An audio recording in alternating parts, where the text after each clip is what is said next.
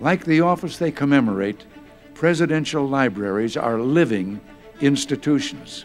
Certainly it is my hope that the Reagan Library will become a dynamic intellectual forum where scholars interpret the past and policymakers debate the future. Welcome to the Ronald Reagan Presidential Foundation and Institute's virtual event series. To fulfill President Reagan's mission of making the Reagan Library a dynamic intellectual forum, our Center for Public Affairs Programming offers lectures and forums presenting perspectives on important public policy issues of the day. Each year, we bring you 20 to 30 events from politicians, authors, members of the media, business and military leaders, and more. Since the March 2020 closure of many businesses across our great country, the Reagan Foundation is now bringing its events online to ensure that we are still delivering world-class content, even if you can't get to our hilltop to watch it in person. In this week's Center for Public Affairs virtual event, we bring you renowned Reagan scholar Dr. Stephen Hayward, a senior fellow of the Claremont Institute, a senior resident scholar at the Institute of Governmental Studies at UC Berkeley, and a visiting lecturer at Boalt Hall Law School. He was previously the Ronald Reagan Distinguished Visiting Professor at Pepperdine University's Graduate School of Public Policy. Dr. Hayward frequently writes for PowerlineBlog.com and is the author of 6 books, including a 2-volume chronicle of Ronald Reagan. They're called The Age of Reagan, The Fall of the Old Liberal Order, 1964 to 1980, and The Age of Reagan, The Conservative Counter-Revolution, 1980 to 1989. During today's conversation, Dr. Hayward discusses the state of the Reagan movement today. We now invite you to enjoy our virtual program with Stephen Hayward and Reagan Institute Director Roger Zakheim. Dr. Stephen Hayward, thank you for coming on this show. Welcome. Oh, I'm glad to be here. I'm sorry it's taken so long, but, our schedules have been strange, right? So well, of course, and you've been performing your civic duty of, jury service here. Well, yeah, that was quite a thing. I think I'll stick to voting as far as my civic duty goes. Okay, well, you'll, not too long here, you'll have opportunity to exercise that civic responsibility as well. Yeah. We'll get into that. But it's a thrill to have you on Reaganism and this show because, I don't know if your children or family are aware that you are a celebrity, certainly in the world of Reagan with your 2-volume biography, The Age of Reagan. Do people come over to you and ask for your autograph? No, that hasn't happened, although I have actually been recognized in an airport a couple of times with my kids along with me, which always astonishes me and embarrasses them. So that's great. Well, as a parent as well, having your children be embarrassed by you is, it's just par for the course, right? Yes. But that volume or volumes, I should say, it's really remarkable. And as I mentioned before we started, that on this show, we always ask people what their favorite Reagan book is, and consistently, The Age of Reagan is mentioned as their favorite Reagan book. Talk a little bit about the work, time that went into producing a 1,500-page biography of President Reagan. Yeah, well, it took me 10 years from wire to wire, or maybe a little longer. I was doing other things too, because I was working at the American Enterprise Institute and had a whole portfolio there. But it was great fun. I was actually sorry when it ended. I was having so much fun doing it. It's such an endlessly fascinating subject, Ronald Reagan is. It's worth mentioning, I guess, how I got into it. I had intended to write a 1-volume book, a standard account, and 2 things happened. First of all, the original idea for it, way back in the mid-1990s, came after I went to a small dinner with Edmund Morris, whose book, by all accounts, was a great disappointment, to put it mildly. And at the time, listening to him, I thought, he's going to produce a book that's going to be too narrowly focused on Reagan's personality, which it really was. And I thought, and nobody else in the mid-90s really was working much on Reagan. And I thought there's going to be a need for and large room for a book that has what I call the outside story. In other words, a narrative that put Reagan in a broader political context. And I think that's how he's best understood as a statesman. And then when I was, halfway done with the first draft when Morris's book came out, and it turned out to be even narrower and more bizarre than we thought. Right. And there's things he's completely skipped over lots of episodes in Reagan's political story. So suddenly my 1 volume to tell the story fully became 2 volumes, which I was most grateful for the publisher for allowing me to do, because that's very rare these days to have 2-volume treatments of anything. So that's how I got into it. And it made the whole project a lot longer and bigger than I had originally conceived. But I'm kind of glad it did because I had way too much fun. Well, it continues to be of interest. It's interesting the distinction between the internal and the external, right? And you read, my understanding is that President Reagan selected Morris on the basis of his biography of Theodore Roosevelt, which, reflecting on that as you say it now, really is about kind of the internal side of Theodore Roosevelt and less kind of robustly about his presidency or his rise in the kind of the external side. Right. Is that true? Would you say that's true in terms of the treatment of TR? Yes, that's exactly right. I mean, Morris's Roosevelt biography ended up being 3 volumes, but he'd only finished the first one at the time that he met the Reagans, and he interrupted his Theodore Roosevelt work to write the Reagan book. And the first volume was really about Roosevelt, the rancher and the Westerner and the naturalist. And Morris is a very gifted stylist, but he doesn't have much aptitude in or interest in American politics.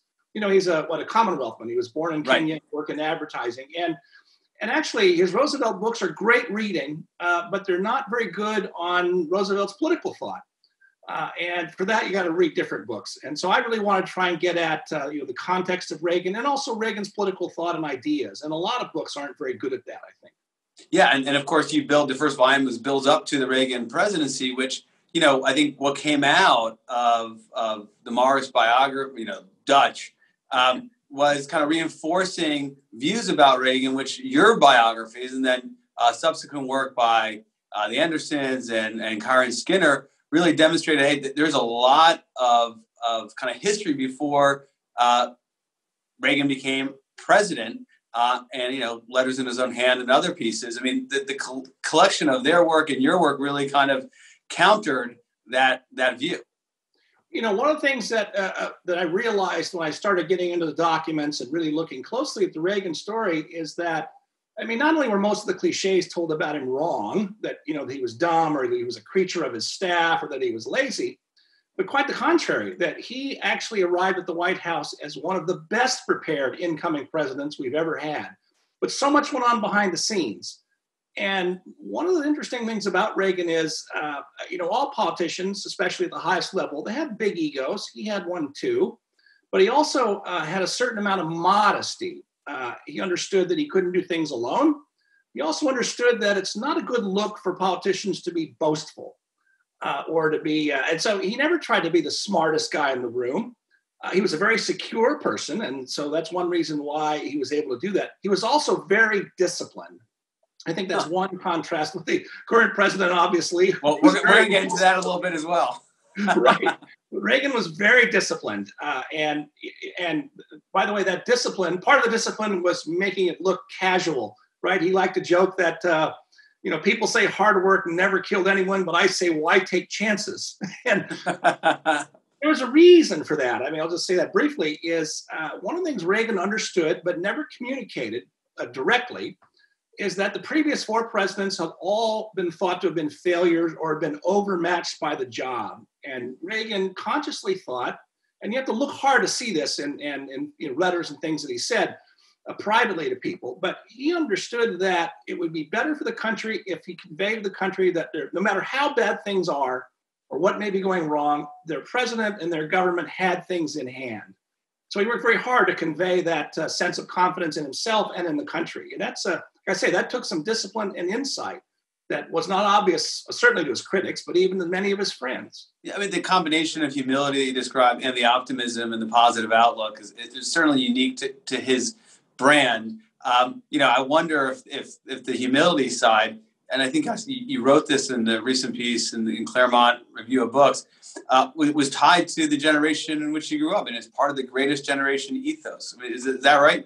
Oh, I think that's absolutely right. I don't know. I remember seeing I was alive at the time. I remember seeing Reagan sitting down with TV interviews for 60 Minutes or Barbara Walters. And, his generation was not introspective, or to the extent that he was introspective, because he was a spiritual man. But the World War II generation were much more private people. They didn't bare their souls in public. And that all changed with the baby boomers. We're terrible this way, right? He's I wouldn't say he's a throwback. I think Bob Dole was similar in a lot of ways, and similar generation and whatnot. And I think that's a generational difference. Reagan was, we now say, a throwback to that older, quieter generation that didn't think they had to share all their emotions in public. What's remarkable about it is he came from the world of entertainment and Hollywood, and yet still he maintained that kind of characteristic that you just described of the greatest generation. Bob Dole, I put George H.W. Bush in that category as well as so many others. In terms of the policy of the Reagan administration and the presidency, and you praise President Reagan for delivering the end of the Cold War and confronting the Soviet Union. We'll get to in a minute some of the places where you criticize policies. What about the character? So much of the discussion today is the character of the presidency. How does that where do you rack and stack that role of just being someone who's kind of standing above it and bringing the country along? Is that, when you're grading presidents as an historian, where does that reside in the ranking, above or below or aside kind of policy achievements? Oh, that's a huge thing. Again, to build on that current point about how Reagan's four predecessors were all thought to have been failures to one extent. When he took office, and I have several pages about this in the second volume, the conventional wisdom across the political spectrum, especially among intellectuals and historians and political scientists, is that the presidency itself was now too big a job. No one could succeed in the office. There were proposals that the office ought to be reconfigured, the Constitution should be changed. And after about 6-7 years of Reagan in office, all that talk disappeared and has never come back. And there were even people, again, some liberals and critics of Reagan who said that's his greatest achievement. He showed that you can govern successfully and maintain public support, and all this talk about it, the presidency being an obsolete institution, disappeared. And, we've now seen something that we haven't seen since the 1820s, 1830s. We've just finished with Obama 3 two-term presidencies in a row. And for a while there in the 60s and 70s, it looked like we were never going to see that again. Unheard of. And we'll see what happens. If we get a fourth one, if President Trump is reelected, I think that will be unprecedented. We've never in our history had 4 two-term complete presidencies in a row. And you're focusing on, two-term presidencies as a reflection of the fact that the office does not have to be greater than one person. In other words, the person can carry it. In some ways, notions of the unitary executive, the idea that the president sits above, and this is the height of the power of the presidency in the history of our republic. Is that related to the point you're making? Well, I think so. I mean, I don't know. On the one hand, I tend to side with the critics who think that the American people have placed too much weight on the presidency. This goes way before Reagan. It really starts as far back as Woodrow Wilson or Theodore Roosevelt. But we've now inflated the presidency. Sure. And people in both parties, I think it's harder for Democrats and liberals because they tend to overpromise. But candidates in both parties tend to present themselves as someone who can solve all of our problems. It's hard to say, here's my platform on COVID. We're going to leave it to the states because it's not a federal responsibility. It's just not going to work. Well, there's that. And then sometimes presidents even go so far as to, promise to heal the holes in your soul. I mean, Lyndon Johnson even did that to some extent, as ridiculous as that sounds coming from someone like him. But even the problem of overpromising is distant from the fact that we do have a constitutional government with 3 branches of government. There's this thing called Congress, right? And so, it's that a president can succeed at all in getting reelected and maintaining public support these days is nothing short of miraculous sometimes, I think. So let's talk a little bit about the policy and your treatment of President Reagan, both in the age of Reagan, but also most recently in your great piece in the Claremont Review of Books called The Ronald and the Donald, reviewing H.W. Brand's book and others as well.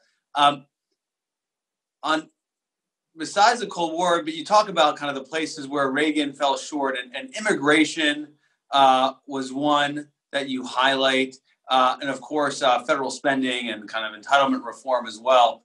Talk a little bit about the misunderstandings people have of what President Reagan wanted and sought to achieve with respect to immigration, and then your own view in terms of perhaps it it not being a credit or in some ways, a part of his administration that really failed to achieve? Well, I think, first of all, whenever you look back on something that nowadays roils our politics, it's not necessarily or entirely fair to impose today's perception of a problem on 34 years ago, which is when the immigration bill passed. It was a much less severe, I mean, it was an issue, but it was not the huge issue it's become today.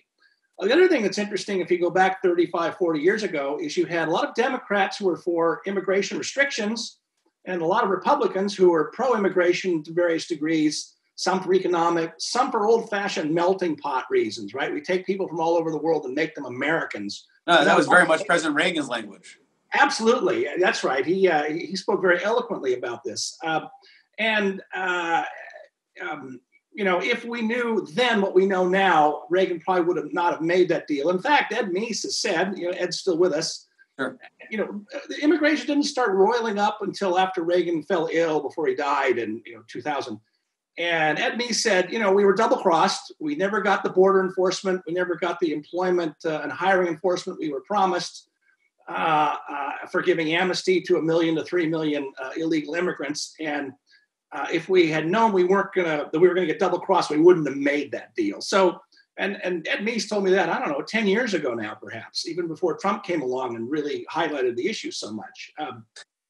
So the politics of it were very different. And although we can look back now and say, yeah, that was not a very good deal, I think it shouldn't be overweighted. I think it made some sense at the time.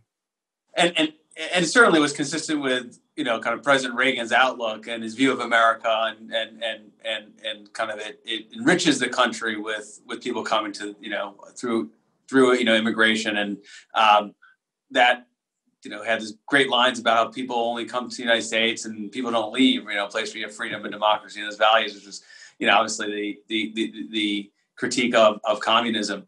The other piece that was so interesting is, and this is coming out now, is that there seems to be this narrative out there that somehow Reagan was establishment, right? And Trump is the populist, and all those who are looking to contrast, Reagan with Trump, they're missing your first volume, which seems to kind of outline, the populist almost support for Reagan. Whether he was a populist himself, we could discuss, but he really had. He was not established by any stretch going into his presidency. Well, I think it's important to add that something Reagan said a lot, especially as governor of California, but he still said it also as president, is that, I forget exactly how he put it, but he always said, I think of myself and my team, we think of ourselves as part of we the people. In other words, not we the rulers. He would suggest in very gentle language that he still regarded government as often an alien force. And that even though he was in government and running the government, he still stood with the citizens against the excesses of government. And boy, he was really good at that, better than really anybody else has ever been. And, a lot of Republicans, never mind Democrats, but a lot of Republicans don't ever talk or think that way very clearly. Was that playing the outsider game? Basically, yes. Pushing back against Washington? I mean, he certainly did that up until the time he was elected president, calling for smaller government and government being essentially the block against your freedom and certainly limiting it. Right. And I think it's actually important to point out that since the 70s, really starting with Jimmy Carter, but maybe even earlier in some ways, the candidates who win in both parties tend to win as outsiders running against Washington. That was Jimmy Carter. That was Bill Clinton. In 92, and that's why governors tend to make the best candidates. And even Barack Obama, though he was a senator, he very much gave off the vibe that he wasn't happy with the Senate. He wanted to run against Washington also. And that explains Donald Trump, I think, by the way.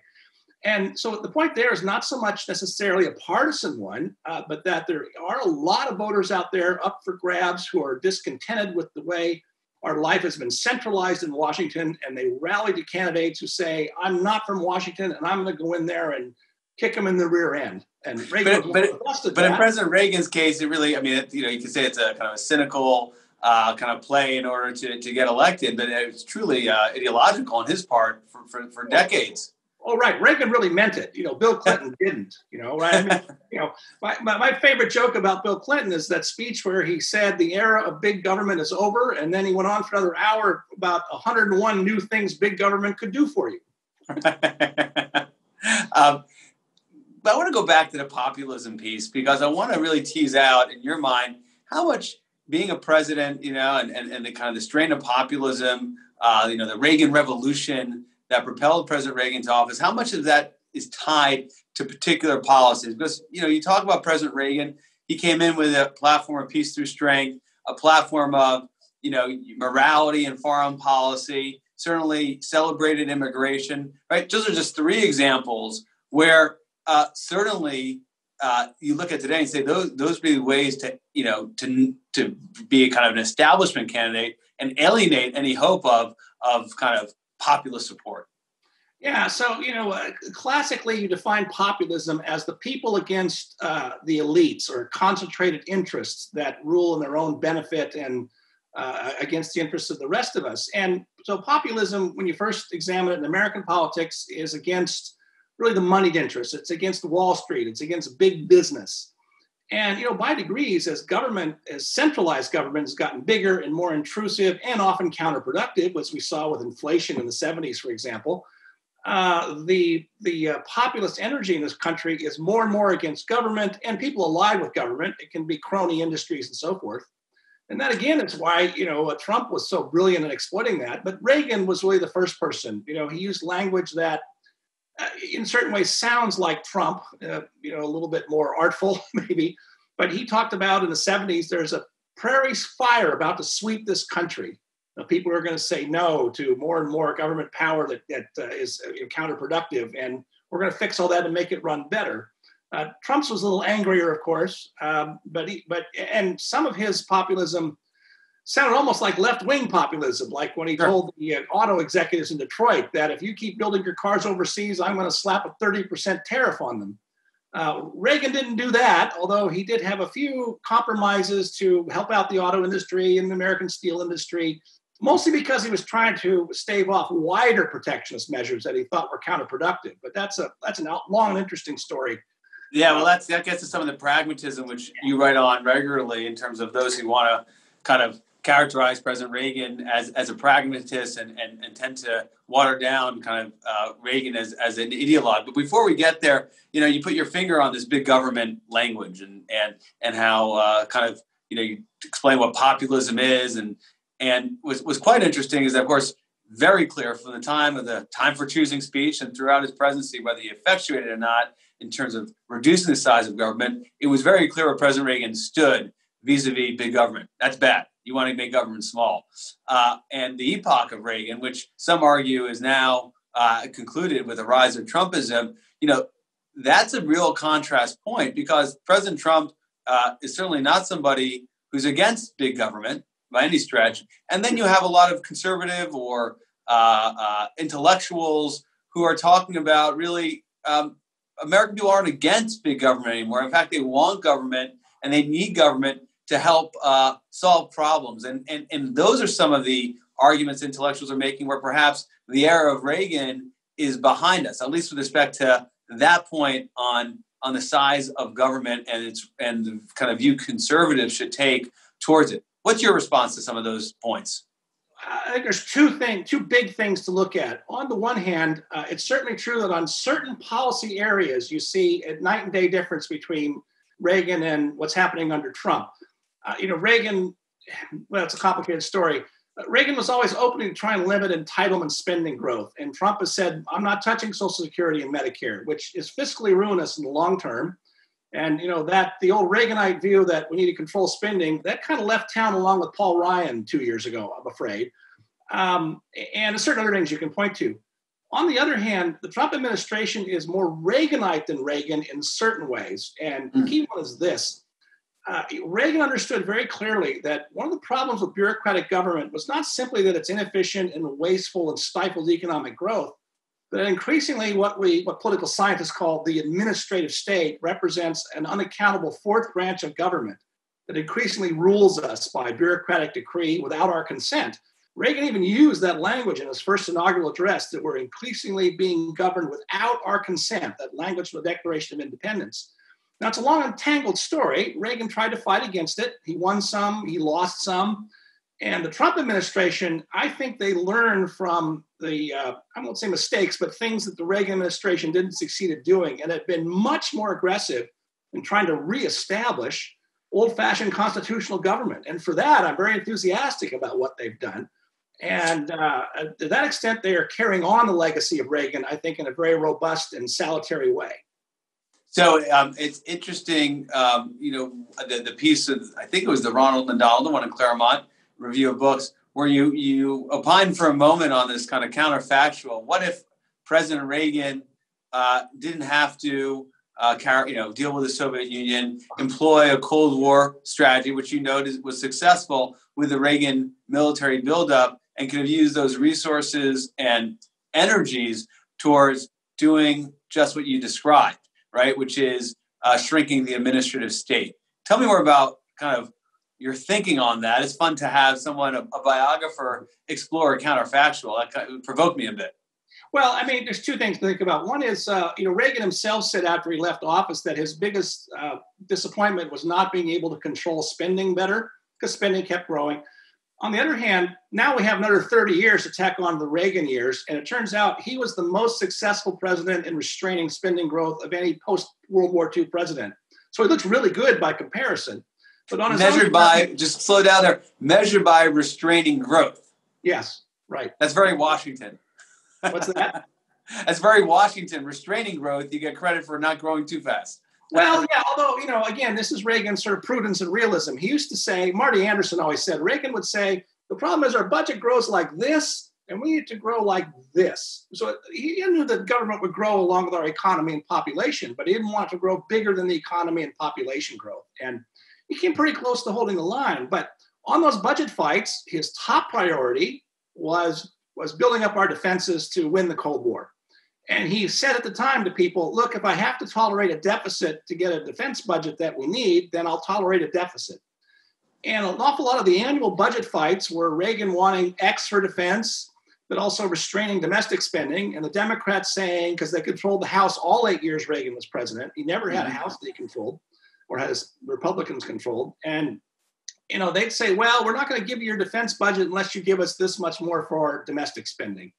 Now, you want to draw back, I think, and the second point is think about Franklin Roosevelt for a minute. That's the president Reagan was often compared to. And admired. And admired, absolutely. And of course, what do we know about Roosevelt? He had his domestic legacy and his foreign policy legacy separate. He had 2 whole terms to cement the New Deal, and then he got to win World War II. Reagan had to come in and win a Cold War, and my thought experiment is, suppose he was purely a peacetime president. There was no Soviet Union. There was no need for big defense budgets and all the time and attention that went into that dramatic story. What if Reagan had spent all 8 years focused solely on his Reaganite view of what the domestic economy and domestic government should look like? With his persuasive skills and all the rest, I think he would have accomplished a lot more than he did. And he accomplished a lot. I mean, I do have some my observations are things that didn't work out the way he'd hoped, often through no fault of his own, and they tried very hard, and we learned from all of that. But he did succeed a lot in revitalizing the economy and lots of other things. So, I mean, even on domestic policy, I think he was a very successful president. But you also note in this piece where the tactics were quite different, and we're talking about President Reagan's character, the humility, right, the ability to engage, and you say at some points that it worked against him, not taking on the Fed with Volcker, or you give another example where President Reagan just didn't want to fight. And is it your view that he could have done both? He could have had his cake and eaten it too, if he would have adopted a more kind of, I think, use the word pugilistic approach. Well, I mean, the one place where I think he really should have been more, put a much bigger fight was the Robert Bork nomination. Yeah. But even in the middle of that, and I remember that vividly, even in the middle of that, as you could see this all going wrong, it really wasn't clear that what was happening is the rules of the game had completely changed right then in real time. I mean, we've seen it now with the recent Supreme Court fights, is that when, especially when a Republican president nominates somebody, they're ready to go to battle to defend that person. And the Reagan White House was too slow to perceive that the rules had suddenly changed. And so that's one. But other ones, you take it case by case, and you don't want to understand it too much from hindsight. We understand it more clearly now looking back than someone at the time. So I don't actually fault Reagan for not criticizing Volcker. I think that was actually probably generally correct, although you could have criticized certain aspects of the way the Fed was organizing monetary policy that were suboptimal.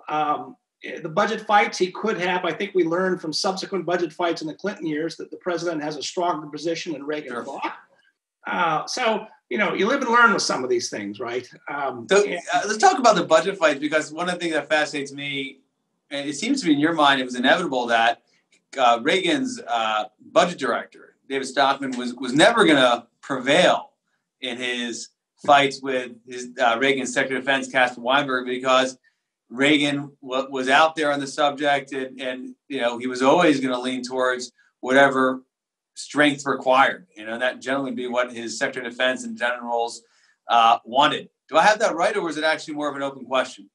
No, I think you have that exactly right. And sort of restate what I was trying to get at a minute ago is Reagan was very good at having a hierarchy of priorities. And so, coming into office, he said, and his top team said, we have two things we have to pay attention to: getting our foreign policy back in order.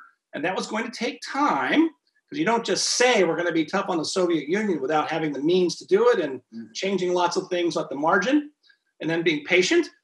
And then also they said, if we don't get our economy going again, we're not going to be able to do anything in foreign policy or anywhere else. So the economy was priority one. And at the same time, they were thinking very seriously about how they reorient foreign policy for the long term. Let's move to free trade. We were hitting on that a moment ago. That would be a contrast point between the kind of populist strain today and elements of President Trump and his administration. Of course, you noted just as well that when it came to Japan, right, there was a certain openness towards protectionism, and it wasn't, kind of the pure free trade that Republicans, establishment certainly advocate today. How pure free trader was President Reagan? And certainly when it came to dealing with, a Soviet Union, or like today dealing with, China and that closed state, free trade, obviously, it wouldn't be something that would need some sort of adjustment. Yeah. So I think 4 quick points. One is, on the level of principle, Reagan was a firm free trader. He believed in the logic of free trade. And, NAFTA was really his idea, and he got NAFTA started. That's point number one. Point number two is something people forget today, which was throughout Reagan's entire 2 terms, there was a bipartisan majority in Congress in favor of trade protectionism. And people now have completely forgotten that Reagan vetoed, especially in the second term, some protectionist measures that passed Congress. So he tried to hold the line against much more restrictive trade policies that came out of Congress and that business lobbied for. And so point 3 is he would make some concessions. You mentioned the Japanese auto imports. There was all kinds of support for putting restrictions on Japanese imports. So Reagan got with the Japanese government and their auto companies and said, things will go better for both of us if you agree to some voluntary restraints, which had the same effect as trade tariffs. That actually, I think, worked to the advantage of Japanese auto companies, because they made them move to luxury cars sooner than they might otherwise, but leave that aside for the moment. Interesting. And the last thing I'll say about our current moment, though, to bring us right up to now is, Trump, in many ways, and this is one of them, may represent a reversion to the old-fashioned Republican mean. The Republican Party was historically the more isolationist party, even as recently as Bob Taft back in the 50s. Sure. And also Republican Party in the 19th century was a party of trade protectionism. Lincoln was certainly a protectionist, and it was the Democrats who were the free trade party in the early 20th century. Then the parties kind of switched places, and now maybe we're going back. And so Trump may represent not so much a complete disruptor. I mean, he is that in general, but he may represent a reversion to the sort of legacy and traditions of the Republican Party that were distorted partly by the Cold War. And the other area, and I'll stop, sorry, I'm going on too long. No, it's good. Trump's non-interventionism, or his neo-isolationism, if you want. That's also the Republican Party's DNA from before World War II, and even, as I say, after World War II to some extent.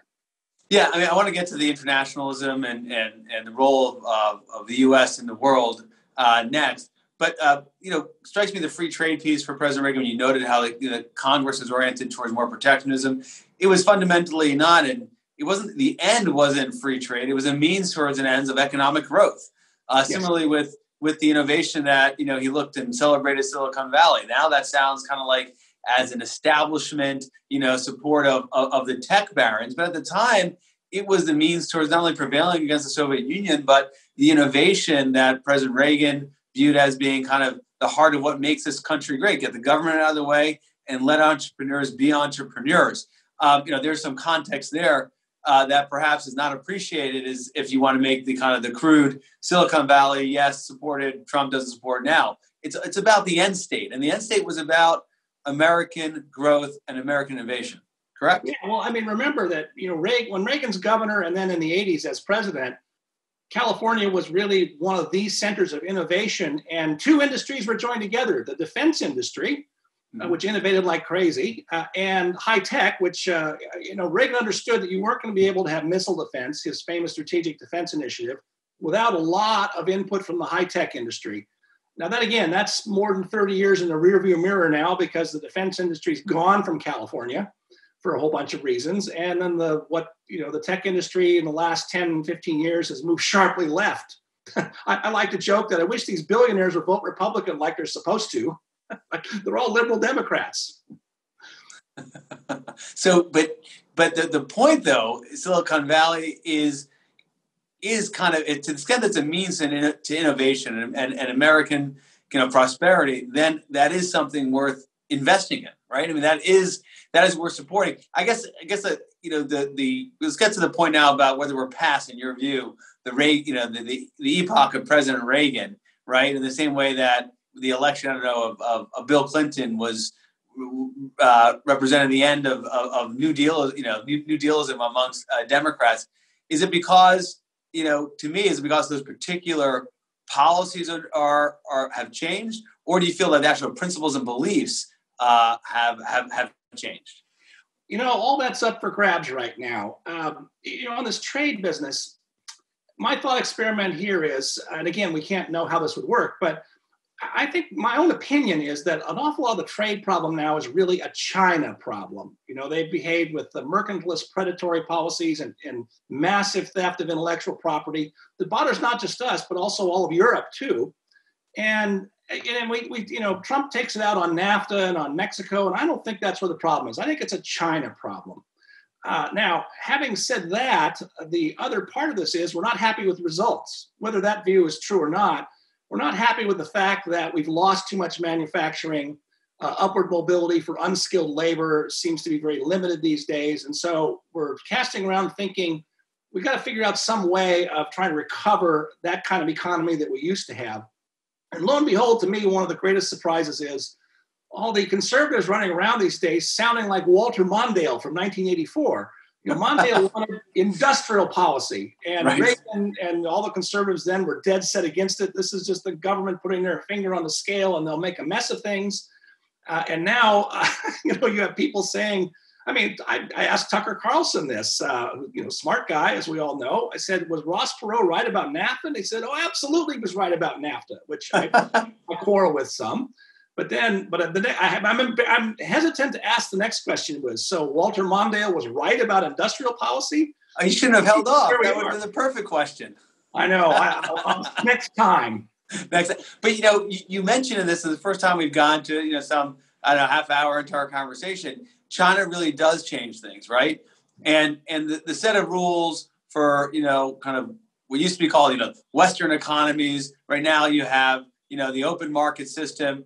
Yes, you should, free trade is the best way to, realize your comparative advantage, and all sides can prosper. But when you're dealing with China, right, communist country, you have the Chinese Communist Party that, again, is not playing by the same rules, right? Then all of a sudden the pure free trade is working against us. And that's the point that is not only coming out of the Trump administration. I mean, it's pretty much consensus amongst political leaders, the divisions over kind of the tactics we should employ.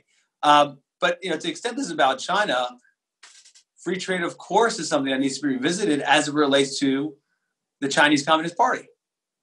Well, during the years of the Cold War, we never wanted to have too much trade with the Soviet Union because it would build them up. I mean, the kind of trade Reagan liked was the kind that cost them money, selling them wheat and then not helping them build gas pipelines so they get hard currency. Okay, that's a fun part of that story. The problem that we're having with China is I think I don't know if you say we not learned the wrong lesson, but the lesson we got out of the end of the Cold War, we thought would apply to China, which is economic liberalization would lead to. We added them in 2001 to the World Trade Organization and thought they'd become a more normal country, that they'd become more democratic, the way the Soviet Union, after it broke up, became somewhat more democratic. That's another story for another day, but right. It was a happy outcome, and we thought the same thing was likely to happen with China. Well, it happened in other countries in Asia, right? Exactly, and it has not happened with China. In fact, it's arguably going the other direction.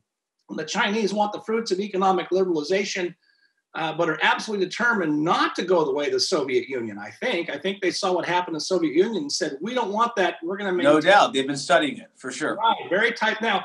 And then the final one is China may be a military menace. They're growing all the time, but they're not an ideological menace. They're not trying to spread revolution around the world the way the Soviet Union and the communist world did for 75 years. And so it's a little trickier than it was with the Soviet Union. People call this now Cold War II, and it's kind of that on the military level, but not on the ideological one. So this is that's definitely an area of debate. I mean, I think the manner in which they spread their ideology is not the same way the Soviet Union did. But I definitely think that there's a view out there that President Xi and the Chinese Communist Party are exporting and advancing their exporting ideology.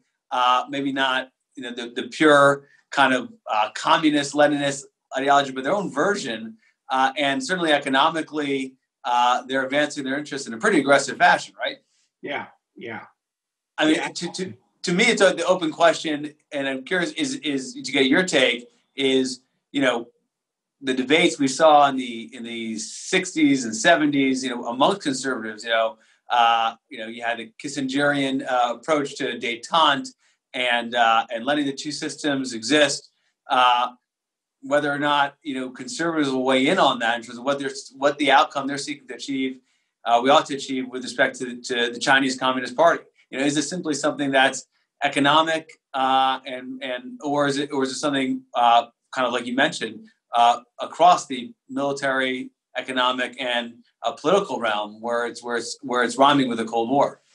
Yeah, back during the Cold War with the Soviet Union, we debated a lot whether cultural exchanges were going to help undermine the Soviet Union by, insinuating, Western ideas. I like to joke sometimes that blue jeans brought down the Soviet Union, and there's an element of truth to that. Right.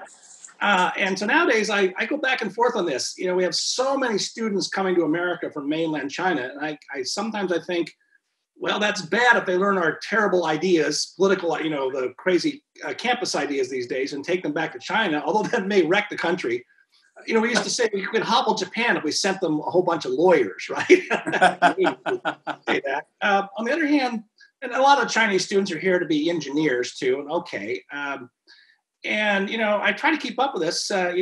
Chinese universities like to have European and American professors come and visit, and I'm not sure we're sending our best, to borrow Trump's famous phrase. But I'm not sure that China this might spin out of control for China, but it's hard to tell.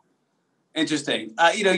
How is it for you? Just changing the subject from China, but you mentioned the world of the academy, ivory tower. You are a conservative, open, not afraid to share your political outlook. You write frequently about it. You're on TV and elsewhere. How is it being an academic on campuses with your outlook? I mean, people know what they're getting, and therefore it doesn't impact you with the quote unquote cancel culture. Well, I mean, it has a little bit, but that's a long story. First of all, I'm an older guy now, and I don't really care. They can toss me out, and I've got other things I can do. I think it's very difficult. Well, I do think, though, second, that it's to your advantage, if you can, to be an open conservative. You know, a lot of conservatives who are in academia, especially younger ones, really do think they have to conceal their views. And that may be getting worse, in fact, and I can go through case studies, but I've decided that, you know, I'm going to let my pirate flag fly. And I think it's to my advantage. And I have to say, you know, I joke sometimes that I'm an inmate right now at UC Berkeley, and I sit in on all kinds of things that I scratch my head and think, this is really crazy. And so I joke that it's opposition research. But to what extent do you have students coming to you and, you know, in Berkeley and elsewhere, and, you know, it's, you know, not reflected in the headlines that truly there is a, you know, a large number or a significant number who are, you know, coming in and you know, sure, willing to listen more than they're willing to just kind of lecture. Oh, there's quite a lot of that. I mean, my experience at Berkeley and also a couple other places I've been is that conservative students are thrilled that they can take a class where their views won't be mocked, which really happens an amazing amount. And then I get quite a lot of liberal and even pretty progressive students who come to sign up for my classes because they actually want to hear something different. They won't argue with me. And they're usually, at Berkeley, they're really smart students, and it makes for a great classroom. And so I think one of the things that these universities that have become such monocultures don't understand is that they are narrowing their intellectual life. And I think they're impoverishing their students. I love my progressive students. They're great fun in class, and they have a good time hearing something different. Well, you know, Justice Scalia was famous for always having at least one clerk who disagreed with his outlook, and I think that enriches all sides. So we got only a few minutes left. We're going to get to our Reagan lightning round in just a minute, but I do want to explore this topic of kind of Reagan as the internationalist, someone who certainly promoted freedom and democracy across the globe, you know, and to the extent that you feel that is not in sync with where conservatives are either today or maybe Reagan was the anomaly, talking about the more, you know, isolationist elements in the Republican Party. So a few words on that, and to what extent Reagan was the exception, not the rule. And then I want to talk about alliances, and particularly I know you've been doing some reading and writing on Margaret Thatcher. Of course, that was the special relationship and the relationship that President Reagan had that really was key to achieving, you know, the end of the Cold War. Yeah. So let's see. Well, the first part was sort of Reagan's internationalism. Is that? Yeah, and to extent that's the exception, not the rule. Yeah, I don't know that he's an exception, really, except that he was under the extraordinary. I hate to call it a crisis because it lasted 40 some years with the Cold War, right? You know, the Cold War changed everything, and that compelled any statesman to be more internationalist than he might otherwise have been inclined to be. But I think Reagan was actually closest to that famous remark of John Quincy Adams, who, remember, said in 1820-something that America is a friend of liberty everywhere, but an offender only of our own. And one of the things we learned about Reagan subsequently is that he was very averse to using force. He was not this reckless cowboy that his critics and enemies made him out to be. Just to give one example, you know, late in his term in 1988, our foreign policy establishment had come to the conclusion that we needed to get rid of General Noriega in Panama. He was a bad guy dealing drugs and causing lots of problems. And Reagan said, no, I'm not going to do that. You know, Bush can do it if he wants to do it, if he succeeds me. He always ruled out sending American troops into Nicaragua. He would never say that publicly, by the way. He always wanted them to worry about it, which any practical statesman would do. But privately, he said, I'm not sending troops down there. That's not the main fight. He was prepared to, go to war with the Soviet Union if it came to it, but he really didn't want to. And I think, you know, that contrasts with presidents of other parties who I think have been more willing to intervene. And so the whole international patchwork of things that we had in the Cold War, which again, your thought experiment is, would we have had NATO and all these other things that we had in the Soviet Union? Probably not. But I think, as I say, I think Reagan was sort of a John Quincy Adams. Interesting. That we'll have to come back another time and have that discussion because, you know, on the one hand, he did not want to put boots on the ground unless it was an absolute necessity. And then on the other hand, didn't feel that American leadership in the world was essential, and alliances were a key part of it. Yeah, well, I mean, the peace through strength actually made lots of sense in the short phrase, right? Right. He certainly believed in, if you have a really strong defense, no one will mess with you. And that was, What about Thatcher and the work you're doing on Thatcher?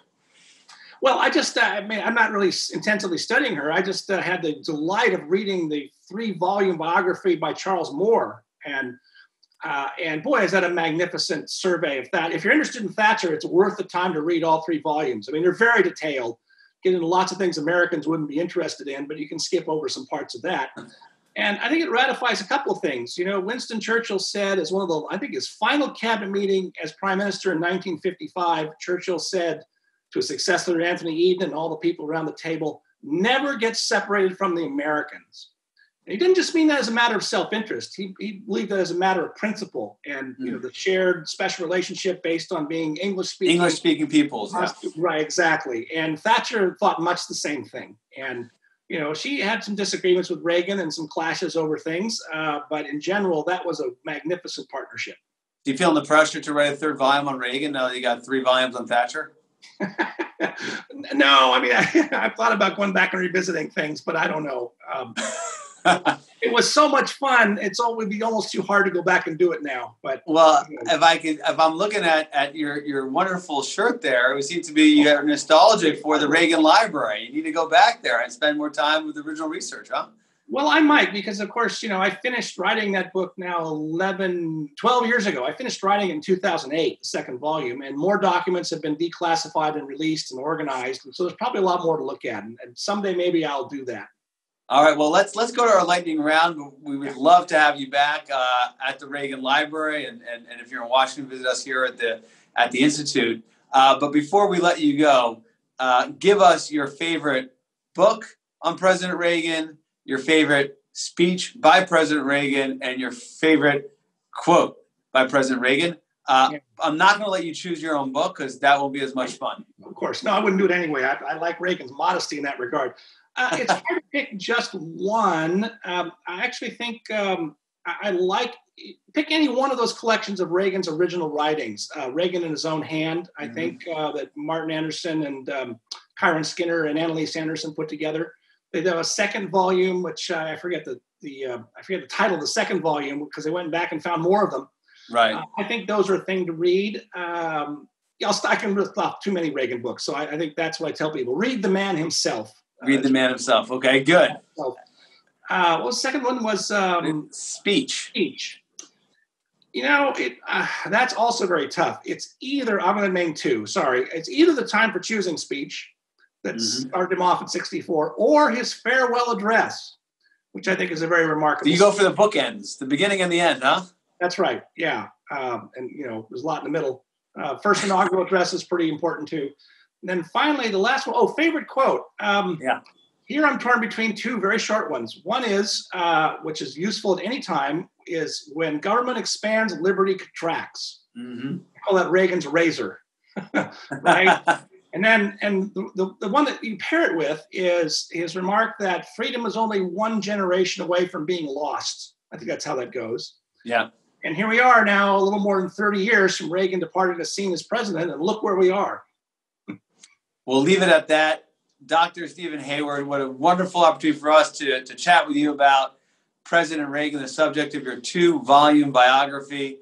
Thanks for being on the show. We look forward to having you back in the not-too-distant future. Yeah, hopefully we can do this in person together in Washington next time. That would be great. Thank you. Right, bye-bye. We hope this conversation has inspired you to share what you've learned with your family and friends, and that you'll join us again for an upcoming event. And let me offer lesson number 1 about America. All great change in America begins at the dinner table. So tomorrow night in the kitchen, I hope the talking begins. And children, if your parents haven't been teaching you what it means to be an American, let them know and nail them on it. That would be a very American thing to do.